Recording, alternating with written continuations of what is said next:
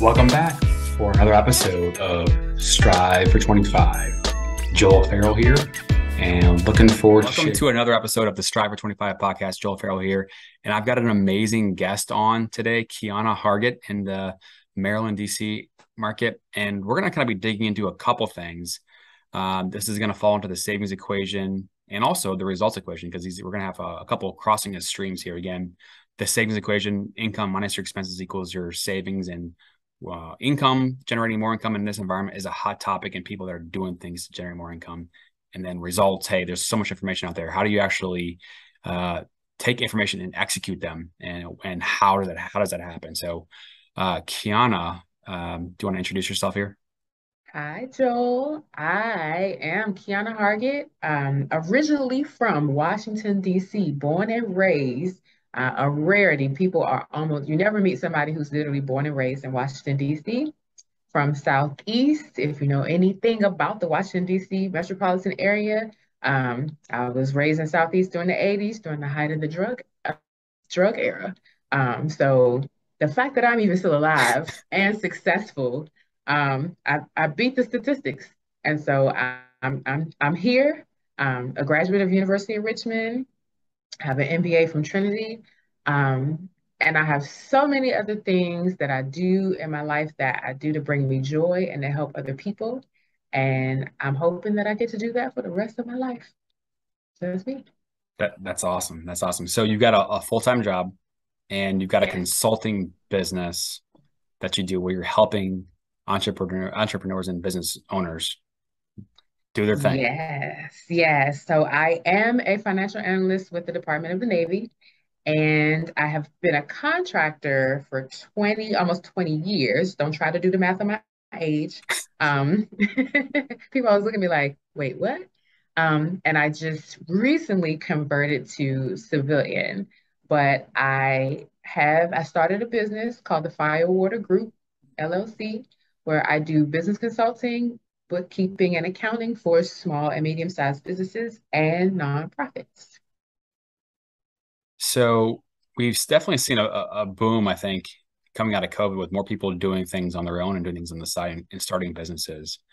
And you've got a passion for this, but if you're going to kind of explain the biggest struggle or the biggest things that you're working on with these aspiring business owners, what are some of these things that these aspiring, new business owners are having to overcome or working on? Most most business owners are afraid of accounting and math. They're afraid to actually look at the numbers. And Joel, you probably know this from the mortgage. There are a lot of people who apply for mortgages and haven't looked at their bank accounts. They literally don't know how much money comes in and goes out. They don't know if they're actually making money. They don't know if the energy they're spending towards their business is worthwhile. They don't know how to quantify it. They know how to qualify it. It's a good thing to do. It brings in customers, but they don't really know if they're charging enough, or they don't know if they're paying too much for a particular service. And in that regard, I might get a client and I have to tell them, right now you have a very expensive hobby, and that's how the IRS sees it. And I know it might be a harsh way to say that, but in order to get people to start thinking of, even if it's a solopreneur, hey, I've got to think beyond doing everything with my own hands and just charging this amount because it's a number that I imagine. No, we need to charge a number that gets you some profit, because otherwise you became a business owner to get away from a job, but you just created another job, and it doesn't get you very far if you don't know your numbers. So I think that is the biggest struggle I see when I take one of clients. They just don't know the numbers. So that's something that you can help them work through the numbers with them, quantify, get it on paper, get it into Excel or computers or some type of system, and then what? Then what happens after that? Then we evaluate, um, if you're going in the right direction, if how long you should go in that direction. Um, there's going to be some background noise, so don't worry about that. Um, if you have taken on two parts of your business, like say for instance, you're an event planner. Okay, event planning also includes got to have decorations. You got to know how to uh, decorate a location that has nothing. It's just an empty space. But should you get into booking the spaces for a client? Probably not. And if you do, you need to charge more because that's a service, right? Right. Some event planners are just, I decorate the space, I make it look nice, and I go home. Mm-hmm. But if you're going to start booking the space, booking the talent, making sure all the guests are right, that's a different level. And that might be too much for you. And you may not know how to price that. Because if you've added that service and haven't priced that correctly, now you have an expensive hobby. You're not making money. So, and things like that. Just sometimes I really realize that they've taken on more than they should have in their business. Yeah, so you're helping somebody work on the business rather than always being working in the business. Absolutely. And so I'm in the mortgage industry, and I have a sales coach for a number of years. David Linsmeyer, I know you're out there. Hello, you're my favorite person. Just saying. Anyway, so like at the end of the day, like, it's important to have that extra support, extra person you can run things by and have accountability and bring in new ideas and know how to kind of brainstorm how to attack and execute. And you and I were talking about a couple different kind of clients that you've got that have really kind of had some pretty successful turnarounds and stories. Do you want to share one or two of those? Just kind of how you started, where their pain points were, and kind of where they ended up on the back out the end. Absolutely. So, actually, my first paying client is a client that came to me. She had another business first. She still has this business. She makes shea butter and coconut oil and for skin and hair. But she wasn't quite ready to start paying someone, and we are friends. I said, no problem. I help you with the accounting. I'll help you figure that out. Well, she kind of ran off on her own and kept doing her thing. Okay, no problem.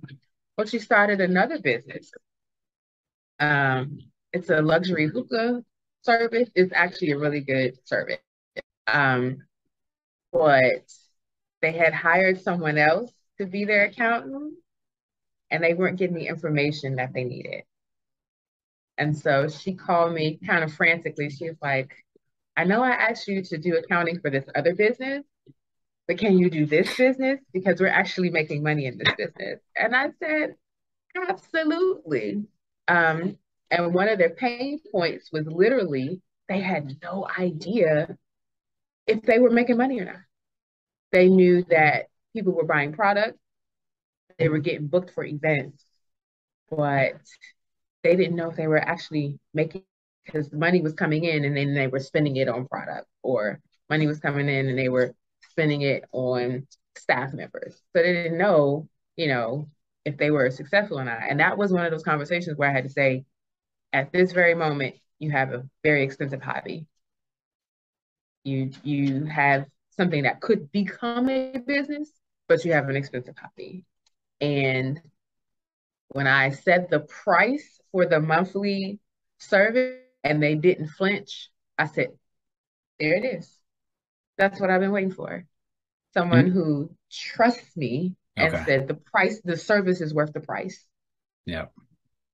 Yeah. I mean, that's such an interesting thing. What do you charge for a service? And, I'm on social media looking at things, researching things and learning things. I can't tell you, Twitter, Instagram, YouTube, there's just so much great information out there if you know how to find it. I mean, it's just such a great resource and tool to learn something. But the people that are selling online courses, I mean, there's a whole line of thinking that, hey, you know what, if you charge too little, no one's going to buy it. But all of a sudden, if you double your price, people are going to understand that value is something that they want to purchase. And so it's just an interesting, correlation, how that stuff works. So then this client, right? So they go through the process with you. They start charging more for the services. They start making more revenue. Then what happens? What happens through that process over time? Where are things now with them? So they start charging more. You start evaluating if the customers they have are going to pay the higher price. That's one. Mm-hmm. Two, if you need to expand your customer base. So sometimes things like services and products, like let's go back to the shea butter. So shea butter is a product that eventually you'll buy again because you'll run out. You put it on every day, you're gonna have a repeat customer. But then there are some products that have a long shelf life. So her hookah product, I could buy a hookah and keep it for a long time. So I'm only a customer one time. I might come back for shisha or whatever else, is the add-on, but the main product is the hookah. And so helping her see the ebbs and the flow of your business. Okay, people buy a hookah in the summertime because they're having parties and they want people to come over. But round about December, January, February, March, nothing. And I said, you got to find a new set of customers because customers that bought that product last summer, they probably don't need a new one this summer. And if your main product is that, $200, $300 glass hookah that's custom made, you're not going to get that sale again every year unless you add new customers. And some people are really afraid to step out of their regular customer base. And I had to tell them, and I'm going to be very frank, Joe, I had to tell my girlfriends who was African American woman, girl, you need to get some other people buying your product. The same way the music industry works. People always say, oh, we don't get the support we need here in Washington, D.C. and Maryland. You platinum until you have an array of audience members buying your music. You don't fill an arena until your music sounds good to more than just the people in your backyard. Right. So something as simple as expand your customer base, not add more product, expand your customer base. So you're saying, hey, take your existing product mix, maybe a couple small tweaks here or there, but then figure out a way to be able to get and find where a different, broader audience may have a need. And absolutely. Okay. And then how do you do that? So you have got to, one, you can't be a keyboard bandit. Social media is great. It is great. Yes, it can have a global reach.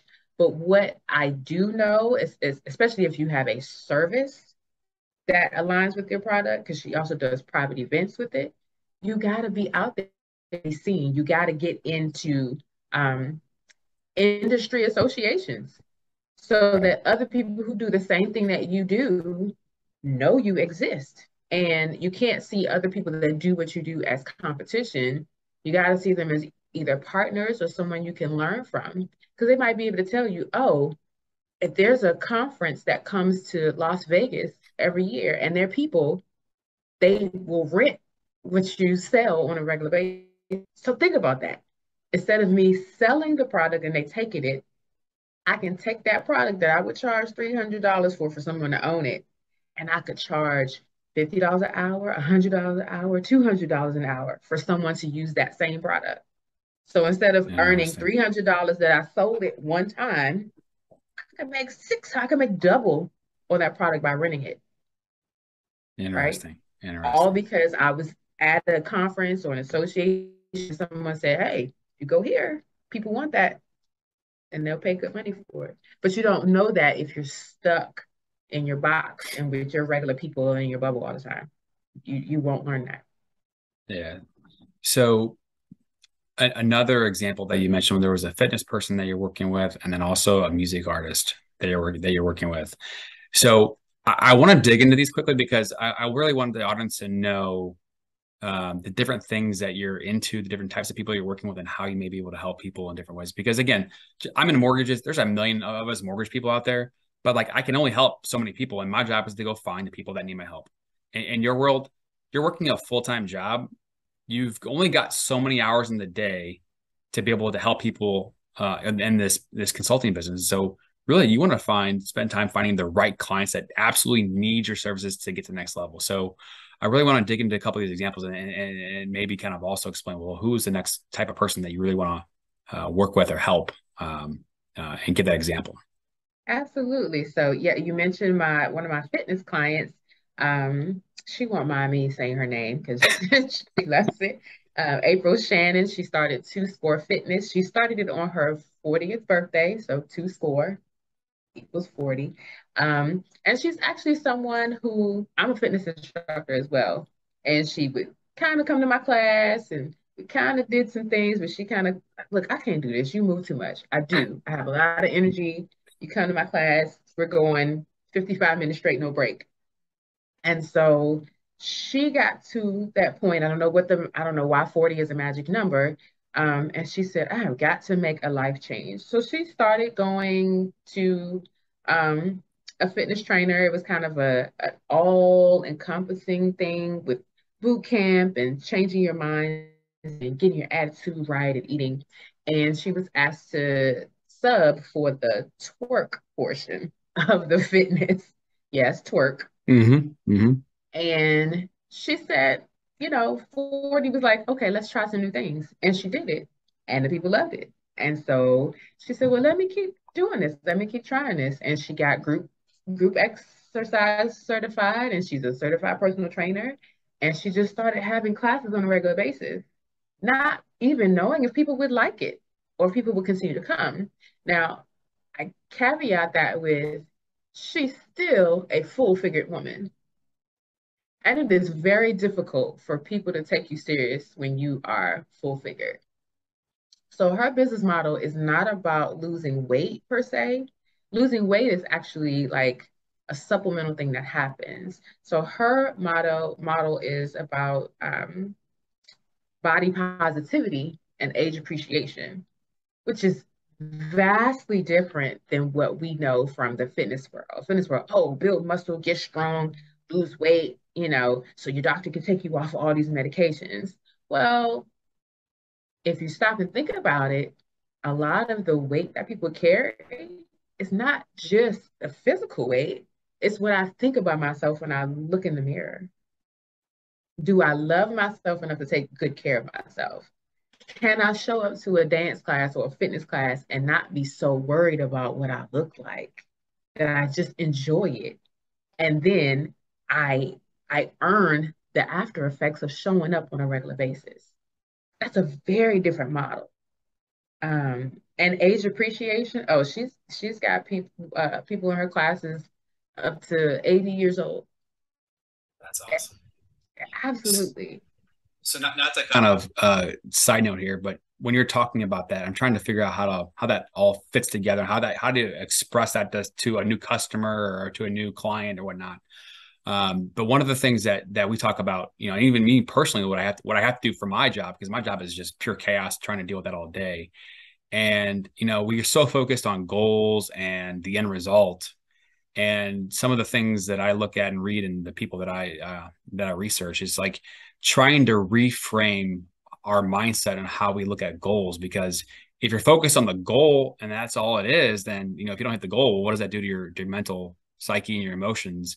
And reframing it to trying to learn how to love the process. If you love the process, if you know, hey, you know what, I showed up one day, I showed up 2 days, I showed up 30 days in a row, building a habit, and you take that emotional, um you know the the power of hey, I did the habit every single day, I showed up every single day, and that's the end result that you're trying to be able to gain. Yeah, then the results will take care of themselves. So is that kind of on the same Absolutely. plane as what you're talking about? Absolutely, absolutely. And even for April as a business owner, at first she was like, she's like, I really didn't want this wasn't the goal. I just was supposed to teach a couple classes and that was it. And she actually now has a fitness studio in Temple, Maryland. You know, something that in her family generation, like she has literally broken a generational curse. Like she has a full-fledged business that she owns. And a caveat, she also works a full-time job. Mm-hmm. So she's teaching classes. She's hired instructors, which means she is helping the economy, people to continue to have income coming in. And she works a full-time job. So she's who's doing this balancing act. But in that same regard, she has also said the process of getting to this place, so difficult, she said, is worth it. Because at some point, we all say, is it worth it? Like, is it worth it? And you might have an end goal of, oh, I want to make $1 million. But when you get the $1 million, will you be happy with the $1 million? Will that be or will it be, I saw a need in the world. I knew I had the capacity to at least try to meet the need, and I worked towards it. And it gave me some level of freedom. Or I put energy into the world and I feel good about that. Because at the end of the day, yeah, most of us do want to be millionaires, billionaires. But once you get the money, then what? But then what? Then what? If you're going to continue to move the goalpost in terms of money at some point. Mm-hmm. And then you realize money doesn't make you happy. It's the thing that you get up to do every morning to put energy into the world that actually brings you joy. And she said that seeing people be comfortable in front of a mirror. So, she has a dance studio, a fitness studio. So imagine being someone who's overweight. You got roles and places that you try to hide on a regular basis, but you can go into a space and feel comfortable dancing to music, mm-hmm. and nobody is there to judge you. So if I'm a customer, right? I mean, we're coming out of COVID. People are used to just being solo in their house with maybe family or friends or whoever, and things are opening up. Obviously, in the last however many months, a year or whatever, and you're with a group of people. You like what you do. You find something within yourself that you maybe didn't know was there. Maybe positivity, confidence, whatnot, and then you look to your right or your left, and you got people that are probably feeling a lot of the same things. Is there some type of camaraderie and social networks that are being built with the people that are part of this group that they can, have that reliance on? Absolutely. And I think that's the same thing that business owners have to do.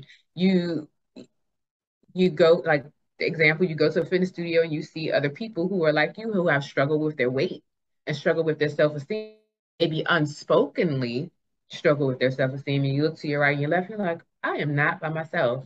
And it's the same thing with business owners. It's like, don't don't stay behind the keyboard. Don't stay behind the computer. Don't stay stuck on your phone.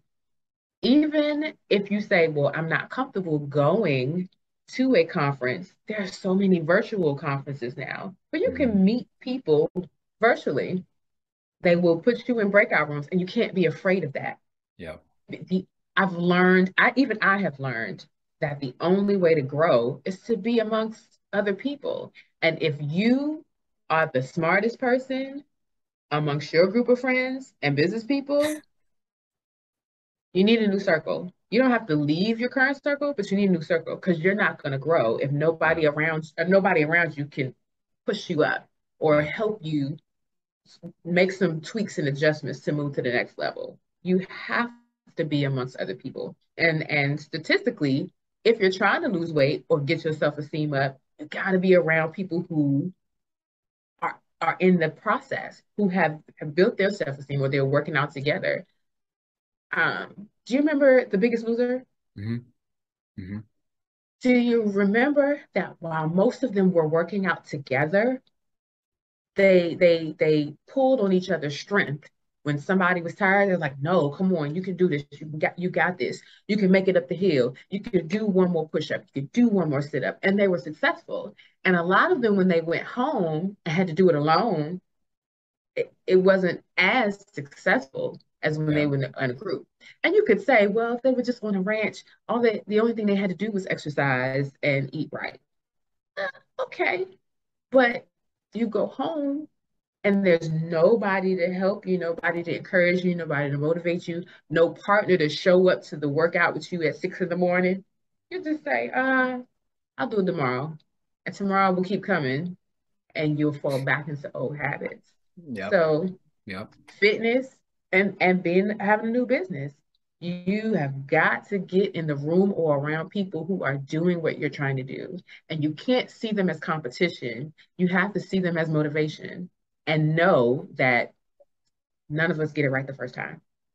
Yeah. Nobody gets it right the first time. I love the whole identifying, hey, this is not your competition. This is your ally in some way, whether it be motivation or a resource. And something that we talk about, at least I talk about with my team, is that when that's another loan officer or someone that's doing well, or that's not my competition. My competition is my own limitations of capacity, because there's only so many people that we can take care of. And the only way we can take care of more people and service them and market and do all the things we need to do is to either do a couple things: get better at our jobs, become more efficient, figure out ways to use the technology to get better, and then from there grow the team. Get good people and help them grow. So our limitations is my competition. It's not the next person. Absolutely. And that's kind of what you're saying, I think, in some way, shape, or form. So you're talking to a lot of people that have passion and vision, and one of the things that I always say is that if I'm talking to somebody about building wealth, which is this channel is all about building wealth, right? But at the end of the day, it's about building habits, having confidence, finding a superpower within yourself to be able to make you happier and do the things you love and are passionate about. Building wealth is not, it's not the end all be all. It's a tool to be able to go do the things you're passionate about, to have the power of choice to go do the things you want to do. But like at the end of the day, we're all going through different things in our lives, and we have all these tools and information that are in front of us that can help us improve and reach a goal. But sometimes we're just not ready. We're not in the mental space to tackle that challenge for whatever reason. And it's just not your time. But certain things happen in your life, whether it's pain or joy or all the things that happen in between. And all of a sudden something just clicks and you're ready.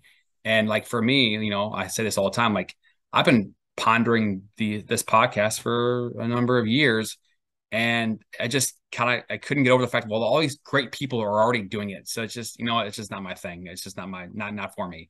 But then I realized that, hey, there's a ton of people out there that haven't been reached by Tony Robbins or all the other greats that are out there. They just haven't been touched yet. And so my job is to go find a couple people that I can help out. And that's just what it is. So Right. Or they have been touched, but that's not the voice that yeah. speaks to them. Yeah. So for you personally, tell me your journey of how you went from not doing this stuff on the side to where you said, okay, this is the time to do it. What was the process? So, um, I guess I've always been doing it on the side. I've always given advice. I've always told people, this is a good idea. Maybe you try, or here's, an app you can try, or maybe you want to outsource that. And here's, how this could help you. My mom will tell you, yeah, Keyona gives advice to everybody. And I say all the Diane, time, if you're listening out there, hello, how you doing? and I say all the time, my friends don't listen. And so I said, well, if my friends won't listen and they won't pay, then I have to find some people that will listen and pay. But during, so in February of 2020, when the coronavirus 19, it's over there, I said, if we know anything about history and biology and the way that we move globally, this disease is not going to stay in one place. So I'm on site at my government client, and they start having meetings. When the government starts having meetings, pay attention. And one of my suite mates, she said, we're having a pandemic meeting every day. I said, oh, really?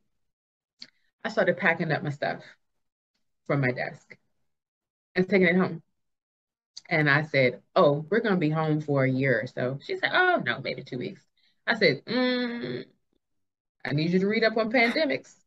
Because if we're already calling this a pandemic, we're in trouble. So by March, I've packed up all my stuff. By the time they tell us that we need to be home, I've already set up my office. And I started to enjoy being home, working from home way too quickly. And when I say enjoying working from home, I was getting up at 6 o'clock in the morning and exercising and then fixing breakfast and then logging on at 8:30 and doing my work. And as soon as I could log off work, being able to be with my family or taking a break for lunch and taking a quick nap. I put it on my calendar, do not disturb, or I'm in a meeting, for a half an hour and taking a nap. Hey, take a nap. If you're working a 9 to 5 and you're working from home, take your break. Take your break. But I started to enjoy that way too much. And I said, I have got to figure out how to get off the hamster wheel. And I started listening to podcasts, Earn Your Leisure, Yeah. David Shands, Sleepers for Suckers. I also started listening to Pastor Darius Daniels, who is a part of that grouping. And it was just like, it just kept speaking to me day and night, day and night. I would listen to it while I was working. And I said, I'm getting off this hamster wheel. So I actually enrolled in University of Maryland Global Campus because for 10 years, I put off getting my certificate of planning. I put it off. I said, Keyona, you're home. You're home. You have all the time in the world. So I'm actually only 2 classes shy of getting the Wow. certificate from University of Maryland before I can sit for the exam. Wow. I have been a financial person since I was a little girl. I love stocks. I love savings, and I love it. I love it. I love math. And once I started taking the classes and we started kind of getting into the client aspect, and I started writing like what I would tell, like they give you these business cases and scenarios, couples and businesses, and I started writing and responding. I was like, I love this. This is it right here. This is what I'm supposed to be doing. I was working for a consulting firm, but I wasn't really doing consulting. It was more like staff augmentation. I wanted to actually help people. And so I was like, this is it right here. So when my girlfriend called me to help her with her business, let's go. Let's go. And it has been a slow roll, but I think slower is better for me because I do still work a full-time job. Oh my God. I just saw I can't remember if it was on Twitter or Instagram, Gary Vaynerchuk out there talking about speed is the killer to the best businesses because if you're going too fast, if you're going fast at all, you're skipping steps in the process. And anyway, he's got a pretty cool thing out there. But yeah, that's all. That's awesome. Yeah, and I'll admit that I get a little, I don't want to say discouraged, but I go, oh, somebody else has, got so many clients or they're making so much money. I should really just jump out there. And then I go, hold up, wait, stop and think about that for a minute. Are you ready to quit your full-time job? Because I do enjoy my full-time job. Um, I realized if I went full steam ahead, I have a husband at home who likes to spend time with me, and I like him. We still like each other.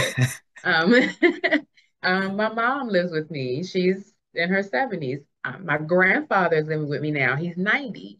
So, in order to quit my job and do this full time, it would be a big change for everyone.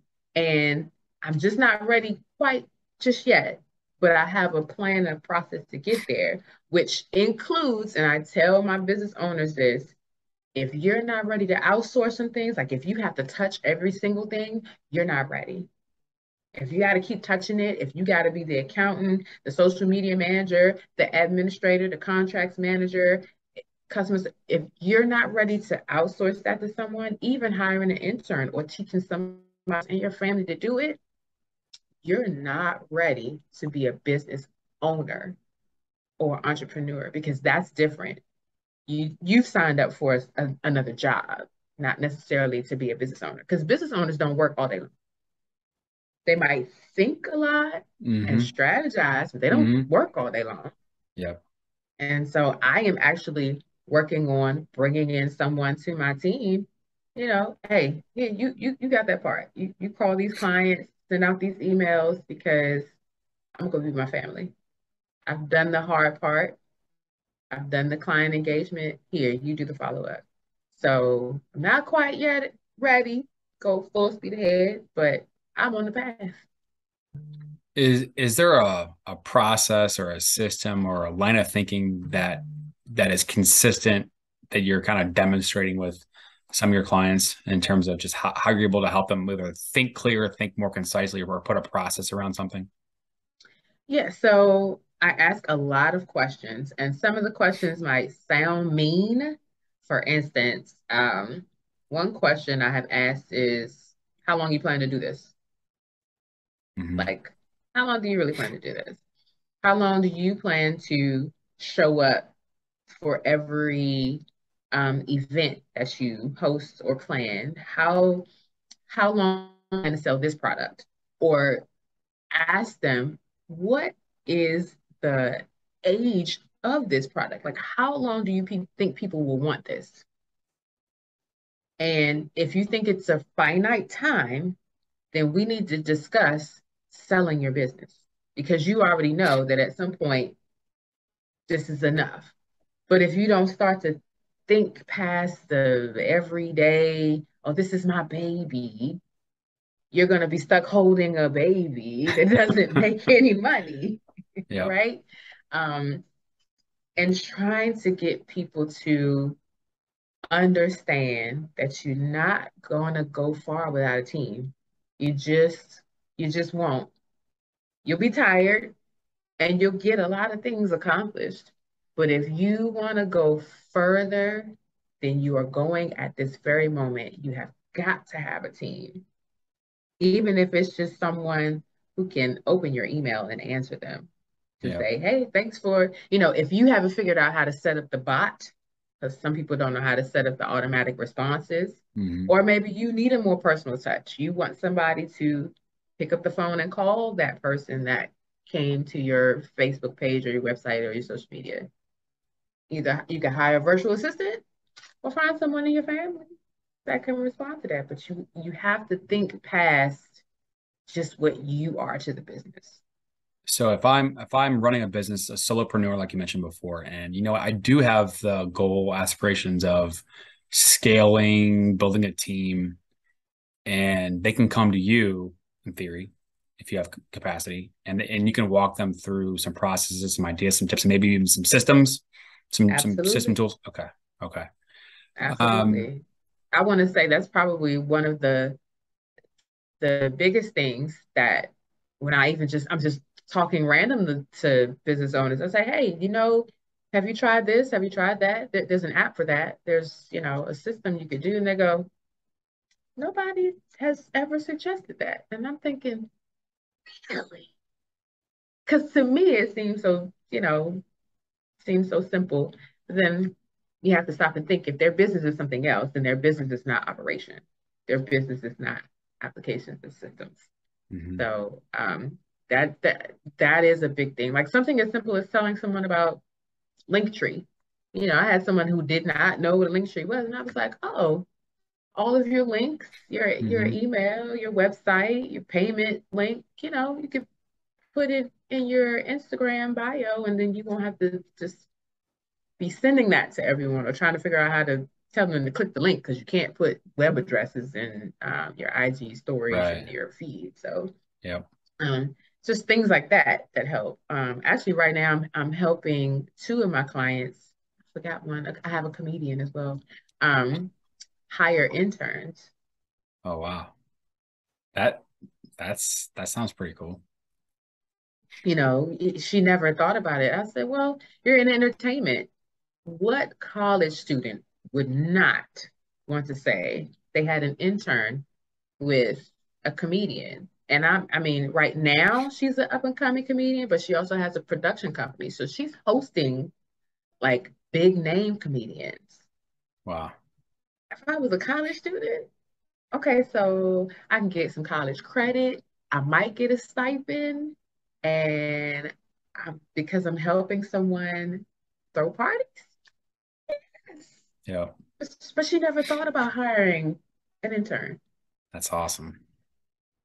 because people don't think that as a small business or solopreneur that they're worth hiring an intern. You only think of that for big businesses, but yeah, there's so many organizations, actually nonprofit organizations, that train young people to get internships and Wow. will probably pay the intern for a specific period of time to help you. Wow. Wow. Well, we'll have to get some info and some links on that kind of stuff. That's really cool. So for your business again, what's the name of the business again, and where can they find you? I am the Firewater Group LLC. I am Firewater Group on Instagram and Facebook. But if you just want to see smiling me, I'm also on Instagram personally, sweet Ms. MZ Kiki, and you'll see me and you go, she does that and that and that. Just because I love life and I think, do all the things that bring you joy. Damn right. What's if you could say, hey, you know what, this is the absolute like perfect client that you know that you can help that person really achieve their goals, their scaling things, building the business and the repertoire of clients that you have. I mean, is there kind of the ideal type of person that you think that would be the right person to be introduced to or a fit? Like what type of client are you looking for out there? So, probably, I won't say ideal client, but the clients that seem to work best with me are people who have been in business maybe a short time, um, a little control freak kind of, but now understand that they need some help. They are ready to grow, um, and they're realistic about what that's going to take. Uh, I'll admit I have had to let clients go. No hard feelings.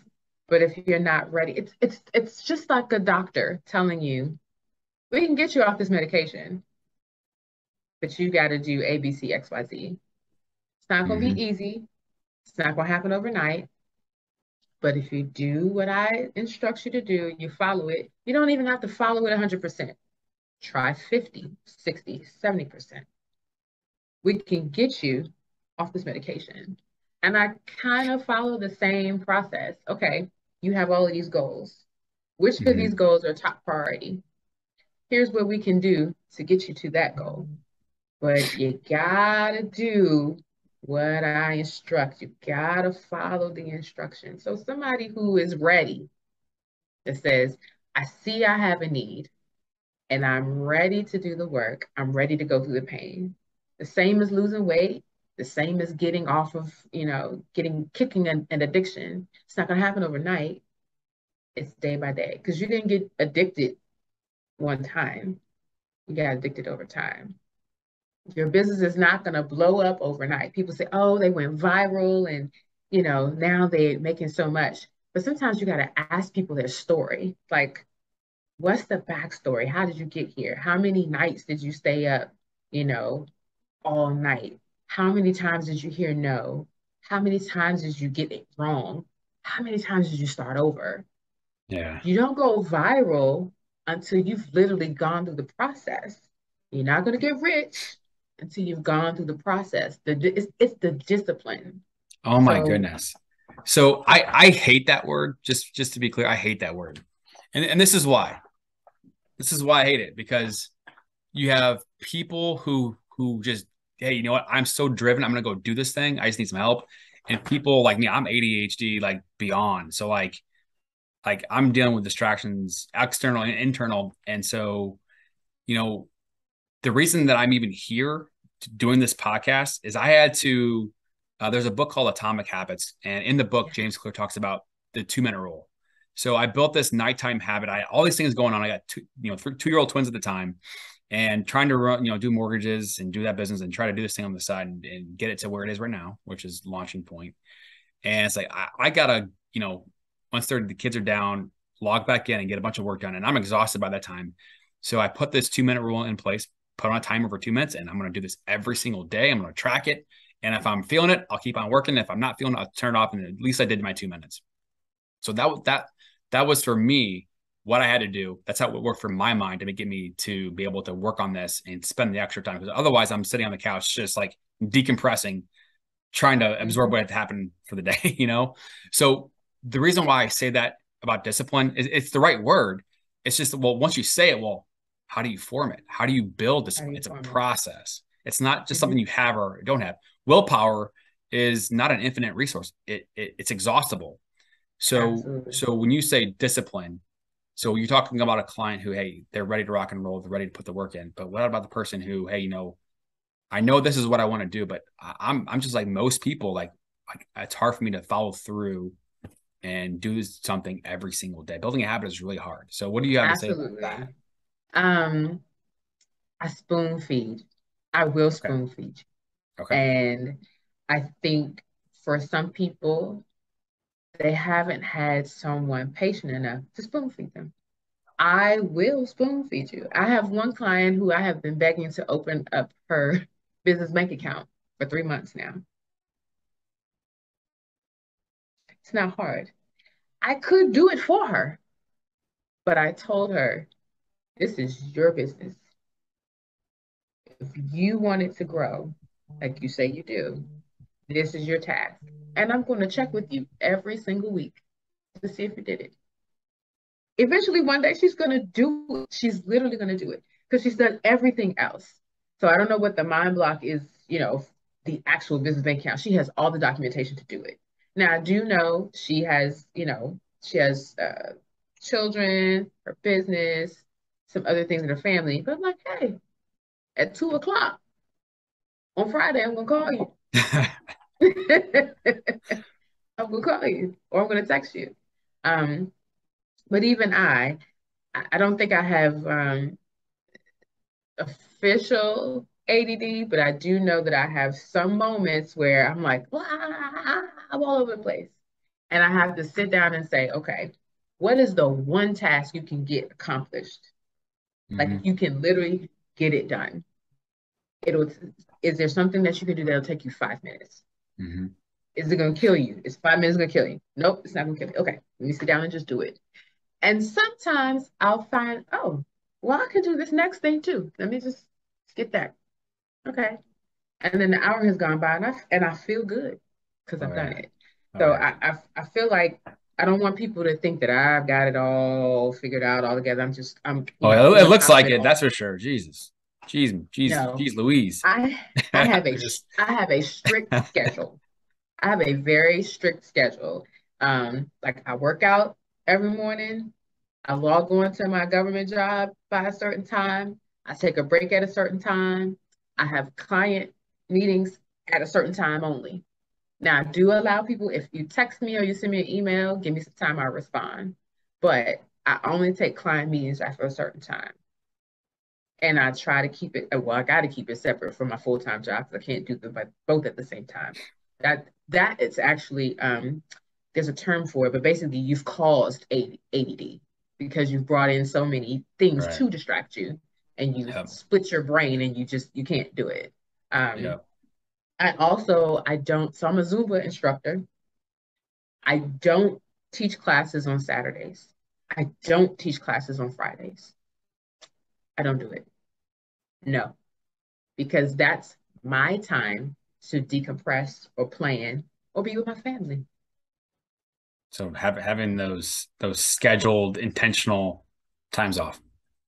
So absolutely. And my husband's like, you totally veg out on Friday when you log off from work. I sure do.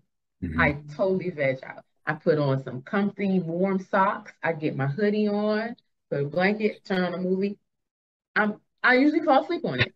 But it's that time for me that nothing is happening. And sometimes my brain is churning, but I resist picking up a notepad or getting back on the computer. I resist it. Unless it's really something important. It's got to be like really, really important that I need to do. But I resist it. And I think that actually helps me keep calm and keep my patience. And it lets ideas flow. Sometimes it's like a form of meditation to just kind of let things flow. Yeah. you know? So you have the wherewithal to do that because you just know how it works. Like for me personally, my wife, because my job is, like I said before, it's crazy chaos. So she, hey, for a number of years now, hey, you're turning things off at 5 o'clock. It's boys' time. We do dinner, get ready for bath. 7:30, they're down typically, and so that's my time off the phone. And then I can log in later. So hey, Jeremy Moore, this is for you. Yeah, that 5 o'clock, 5:30. That's when we do ice cream juice for the boys. So anyway, that's a side joke. Got to get that blender out. One of our kids, our 3-year-olds, all he wants is ice cream, just over and over and over. He just wants ice cream. So you know what? Forgive us. We give in. But yeah, having the intentional time for the things like you mentioned, that's so important, and scheduling it, can be really important. Side question. So randomly, there's so many people out there that I'm looking for people to be able to give the world examples of what people are doing to be able to generate income on the side. Because again, we talk about this all the time. Hey, you know what? Wages are not catching up with the cost of living and inflation. But inflation's high right now, but inflation had been low for a number of years. But still, the cost of living, from what people are actually feeling, has not been very good. I mean, it's harder and harder for people to get ahead and save money, which then allows you to be able to possibly purchase assets and let that compound over time. So the person that is out there working and building a job, it's an opportunity, to be able to turn your passion into something. What is something out there in the DC market that you would say, hey, this is something that people are doing a lot of on the side, and it's a good opportunity for someone that's not doing something that maybe wants to be able to find something to be able to generate any income on the side. So what is something out there that people are doing that's working? And then is there something out there separately that need more of to people to be part of to provide a service? Um, so my response is going to be kind of jaded. So as a fitness instructor, I have been able to, um, when I first started, it was really literally just supposed to fund studio time because I also sing. I know. Yes, go to iTunes. The single's there. Karen Renee Ham, my maiden name. Lost or found. Okay, plug, plug, plug. Right. All right. All right. But it was really supposed to be just for studio time. So it the license cost me $30 a month. And if each class I could make $30 a class, so one class would pay for the month, and then the other classes is just pocket change. And it serves two purposes because I'm still exercising, right? And I put money in my pocket. So being a fitness instructor is one thing. So I would say something that also benefits you. If you can do something that you can do, people can pay you for, that also benefits you. Kill two birds with one stone. A lot of people are sharing knowledge. If you know how to do something, make videos on YouTube. It seems very simple, but do it. Do, create a quick course. White label some things. You can find small products. This blew my mind when I learned it that you could purchase things off of Alibaba or go in the dollar store, things that were, on clearance, and you could put them on Amazon, create a store, and then make money. I was like, Facebook what? Market, people are doing that too, like Etsy. Yeah. Yeah. I mean, you have to have the time to put the store together, build it up, and market it, but it's doable. Um, Mm-hmm. Mm-hmm. you can still tutor. Like tutoring is a big thing. You could be a reading, help a child learn to read. Like people pay money for things like that because they don't have time to do it or they don't have the patience to do it, Mm-hmm. right? One of my girlfriends, actually, she's a reading specialist by profession. And I said, so why aren't you doing this outside of work? Like, you could reach so many more children, and now the world is virtual. Mm-hmm. Hello? You know how many parents want their child to move up a reading level? Mm-hmm. 20, 30 minutes. right? Mm-hmm. So charging for your knowledge, and I'll say this, if you're like me and you were raised in church, people tell you, oh, your gift is from God, you're supposed to give it to the people. Sure, but even Jesus had a treasurer, and what do you think the treasurer was counting? He wasn't counting peanuts. They were counting money. So charge for your knowledge. Literally charge for the thing that you know you can do. Mm-hmm. And I'm not saying gouge people, but charge so that it puts something in your pocket, because you're right. Your your paycheck, if it's not beating inflation and you can't cut back your expenses enough, you're not going to have any money to set aside to purchase assets, Mm-hmm. Mm-hmm. Now, for the person who still has good credit, leverage your credit to buy an asset that you can flip, or leverage your credit to purchase a business, or leverage your credit to purchase the tools you need to start your business. It's not income, which means it won't be taxed. And if you use it to start your business, then it's tax deductible. Mm-hmm. So you got to think past the myths that we were taught about money and credit in order to get ahead. Yep. You gotta think. Yeah. You just gotta Yeah. think past it. Yeah. You know, and you gotta take the chance, because yeah, okay, yeah. What's the worst that could happen? You charge a lot of stuff on your credit card and it doesn't work out, and then you owe the money back. Okay, you won't die. You won't. You might be a little stressed for a little while paying the bill, but you won't die. You won't.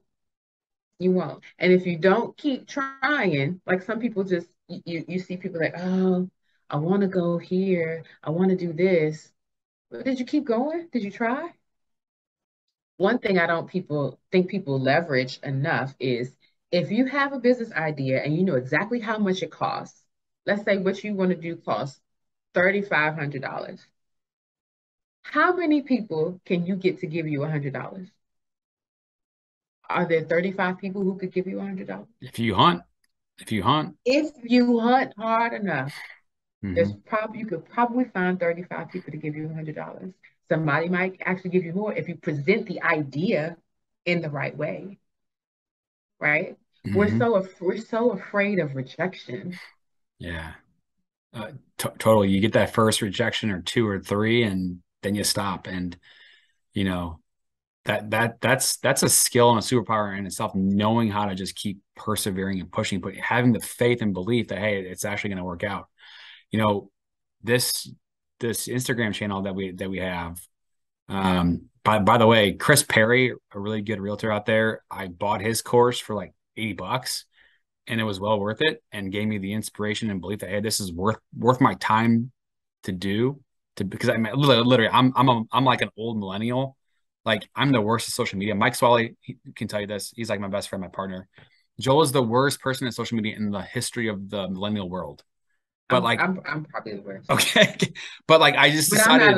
I'm not a millennial. But you're not. Okay, okay. You're just you just gave us extra data there. Okay. But like I just decided on July 12th that I was just gonna do this, and I was gonna do it every single day, because in my mind, my world, I have to do it every single day for it to keep going. That's just how I work.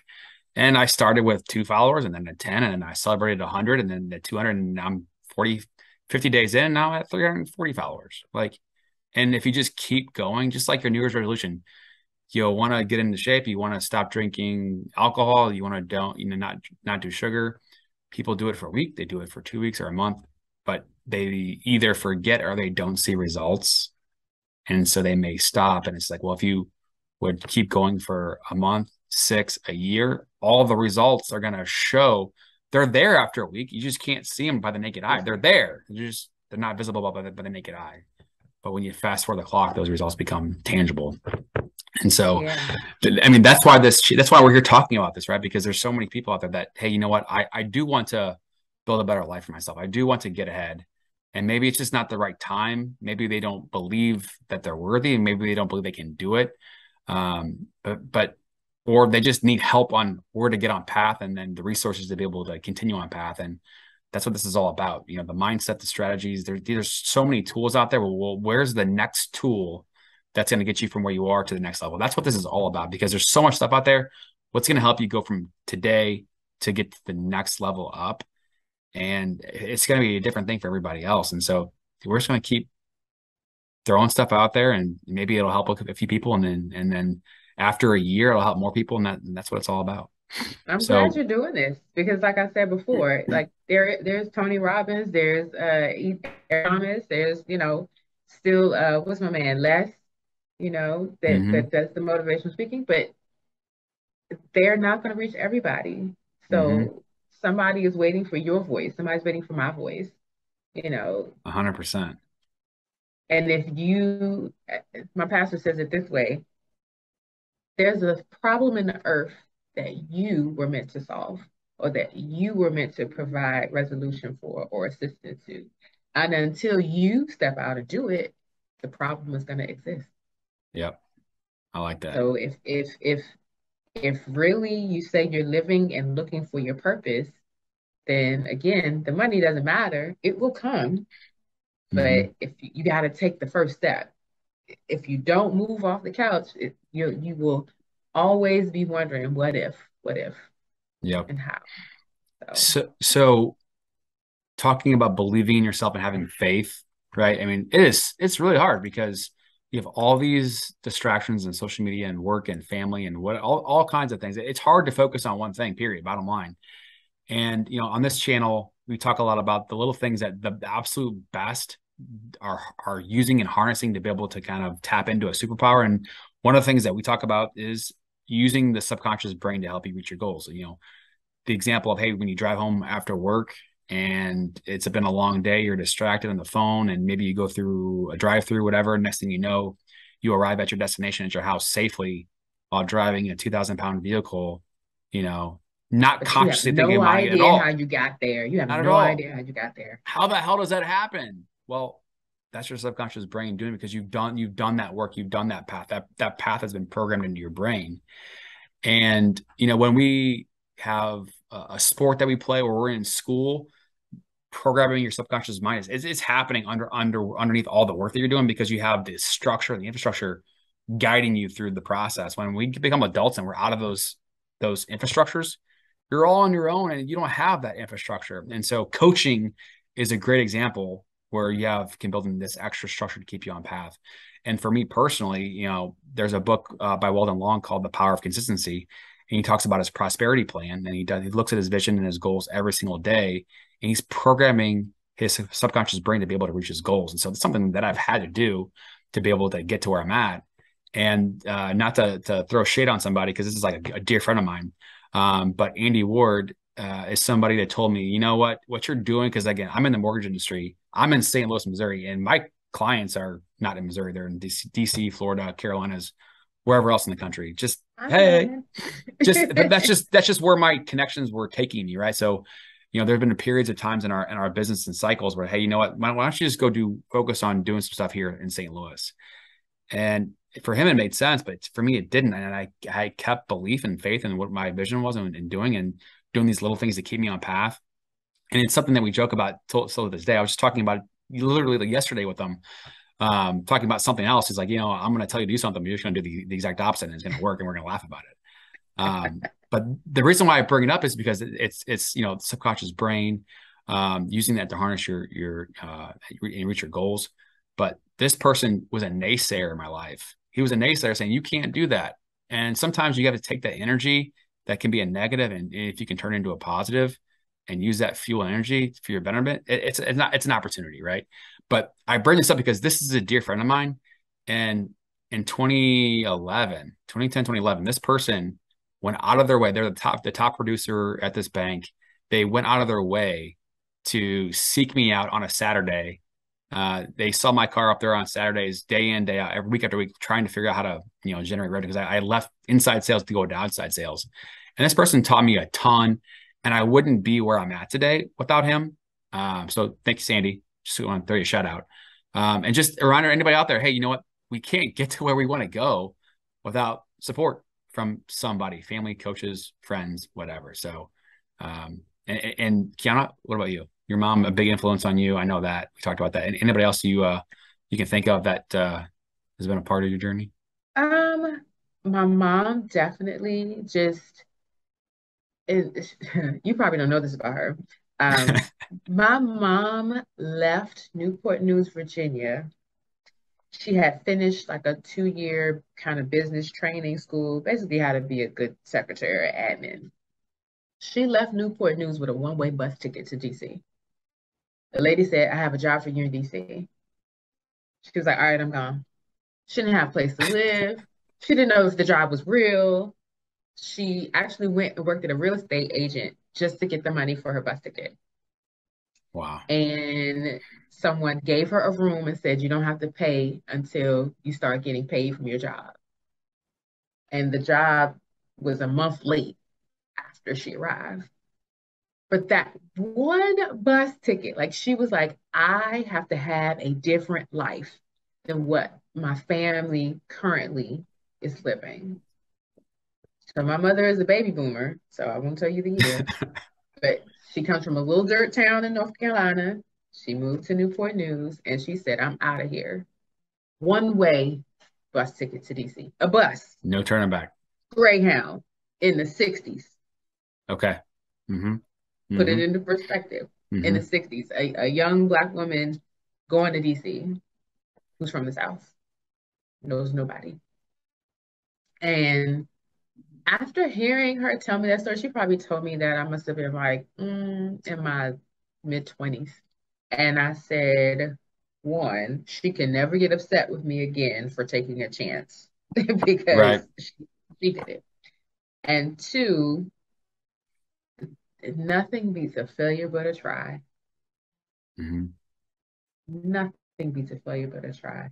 And if you try, like make a real attempt at something, you might not land the first time where you want to land, but you land somewhere close or closer to the goal than you expected. So that she's definitely motivation. Um, I do have friends that are motivating, like they have things that they've done, and I go, wow, you woke up one day and drank a glass of audacity and said, I'm gonna try that. You know? Um, my vocal coach survived Katrina and is Oh, one wow. of the most successful vocal coaches in the world, Damn. not just the United States, in the world. Wow. He's had students on The Voice and American Idol. And one of his students, I'm going to say this, he's going to kill me, but one of his Oh, students is now the band leader for on the Stephen Colbert Show. oh, wow. Okay. You go from sitting on top of your roof after a flood, not knowing Mm-hmm. if you're going to live, to Mm-hmm. one of the top vocal coaches in the world. Yeah. That's crazy. That is crazy. Yeah. But he said I had to try. I met him in I met him right after Katrina, so 2000 into 2005. Yeah. And when he tells that story, I was like, I have no excuse, none, Yeah. Yeah. because he moved from New Orleans to DC knowing nobody. Wow. You know, my brother is definitely influenced, and I'm gonna tell his business, and he can be mad with me later. He was diagnosed as dyslexic in college, Okay. so not high school, college. Damn. Okay. He's now a doctor of education. Wow. Took him a longer time than most people, but he just wouldn't quit. Mm-hmm. And people supported him and saw that he was trying to get it along the way. It might not have been the easiest path. It might not have been, the path that most people take, but he did it. And every time he got to another level, I kept saying, I have no excuse. Mm-hmm. None. See, and that's the thing is that, we have good days, we have bad days. I mean, we all have emotions up and down. And, you know, one of the things I was talking to somebody about that I've seen is that, you have somebody that starts on the path of trying to be able to make changes and improve. And then you have a horrible day. You're in the dumps. You feel like complete manure, dog shit, whatever you want to call it. And the effect of that, it's mind, it's body, it's internal. And a lot of times people don't recover. The next day, you know what? I'll wait till tomorrow. I'll wait till tomorrow. And then the next thing you do, you get into it, you do it, and it doesn't feel the same. You don't have the same energy or excitement. And next thing you know, you're not on that path anymore. And so how do you pull yourself back from, hey, this low moment? We're all going to have the low moments, but how do you pull yourself back to getting on path? And for so many, that can be the difference from reaching your goal or not.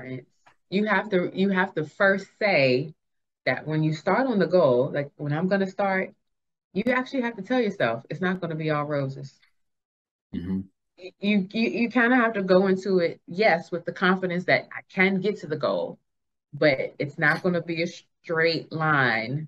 Like it's not going to be straight up. There's going to be some bumps. It's just like the stock market. There's going to be some bumps in the road. So if you look at a stock market chart over 1 year, it might look a little grim, right? But if you look at it over 10 years, it's going to look different. Yep. 20 years, 30 years. Right. You got to stick with it.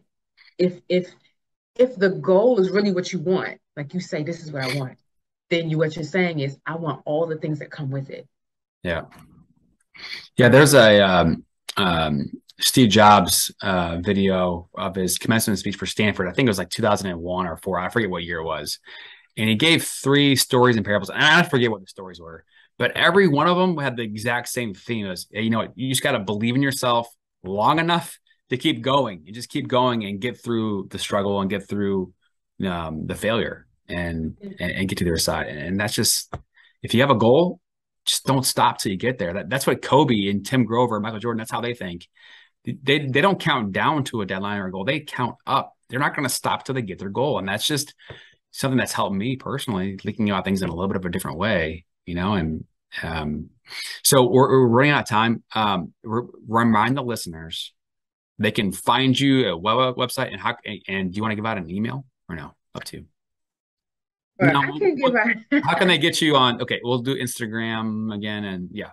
Sure. So the Instagram, I want to make sure I give the business Instagram correctly, because a part of what I do also is I look at my clients' Instagram, their social media pages, and say, what is that you got going on there? So my company is Firewater Group LLC, and the Instagram is Firewater Group, all one word. You can find me there. Same on Facebook. I am Generation X, so yes, I am kind of giving you some hints about my age. But people never believe it. So, nope.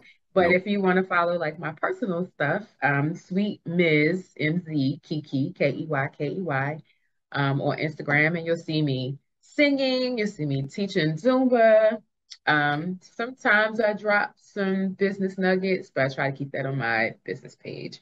I also like science. I'm a nerd. So you might see some of those things and a lot of motivational things, because I know, not just business, but people are trying to get through life.